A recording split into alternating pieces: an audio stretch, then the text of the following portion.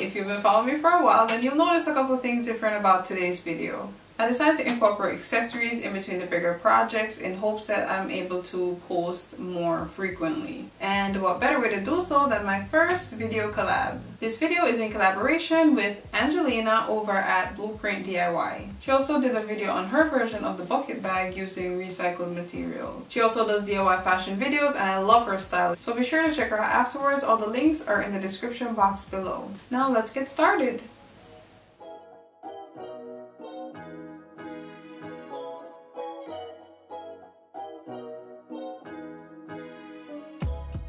Here are the bunch of belts that I had on hand. If you follow me on the gram, then you know the story behind these belts. This is the color palette that I initially went with. For my layout, we have the base, which this belt will be attached to. These three will run horizontal, and this one vertical. Same goes for these two, which will also double as shoulder straps, so I made sure they were the same width. I used this belt to attach to the base because it was already in the shape that I wanted. This was due to the way it was previously stored. I started by removing the belt closure, then clipping the corners of the base to match the belt. Using my ruler and tracing wheel, I marked a line on the belt a 1/4 inch from the edge.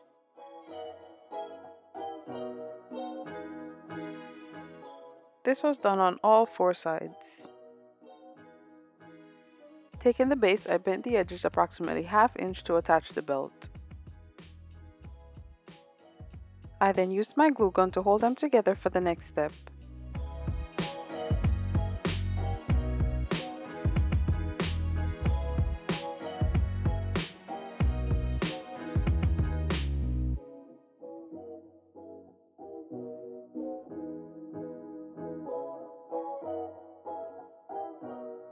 Afterwards, I used the awl to make stitching holes following the line made by the tracing wheel.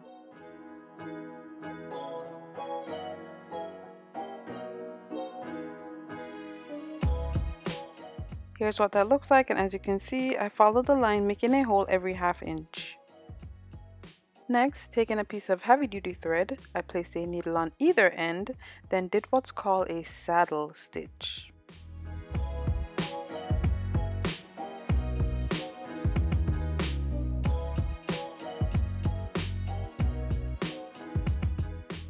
To complete the base, I closed the sides with a zigzag stitch coupled with the saddle stitch. Okay, so here's where I made some changes to the color scheme. I replaced the shoulder straps with the wider belts and used a smaller one for the horizontal panel. Starting with the smaller belts, I removed the buckles, then measured the perimeter of the base to cut them the same length.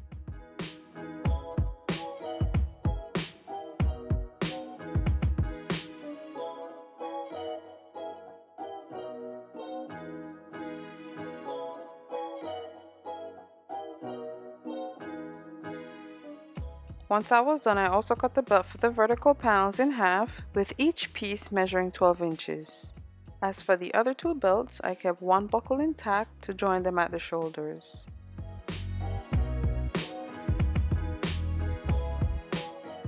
First, I had to determine how much length of the vertical strips would be needed to attach the base.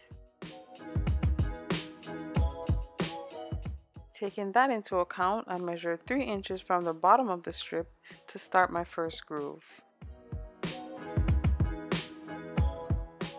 Okay, so I spaced the belts 2 inches apart, with each groove measuring 1.5. The small belts were 1 inch wide, but I added a 1/2 inch for extra wiggle room. Next, using a piece of tile as my cutting surface, I carefully cut only along the length of the grooves.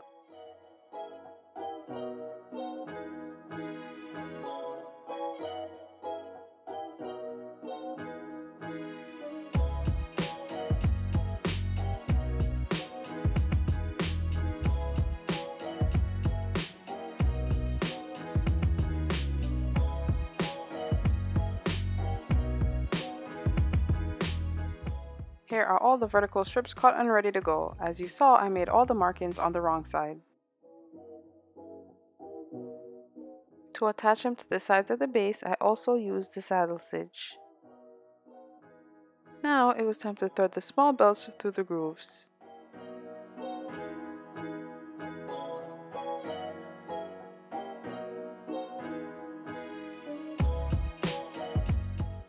With the bag now finally taking shape, I close the sides using a zigzag stitch in combination with the saddle. I then tuck the seams under the grooves to conceal them.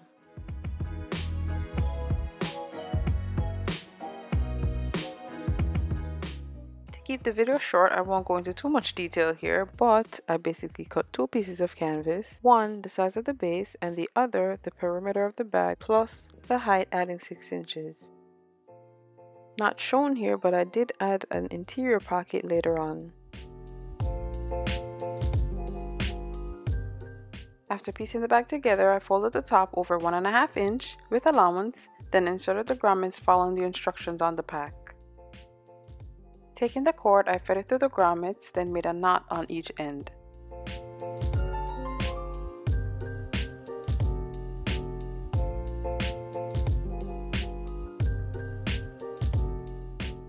I then reused a piece from one of the buckles to substitute as a cord stopper.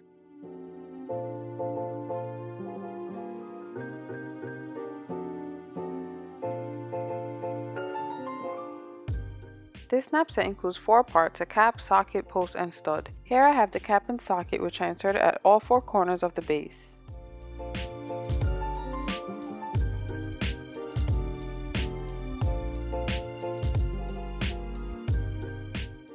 Same was done to the canvas using the post and stud. Lastly, I placed another 4 snaps at the top on each joint. Because the joints were too thick to insert the snaps, I had to improvise by attaching them to a piece of leather before sewing them on with heavy-duty thread.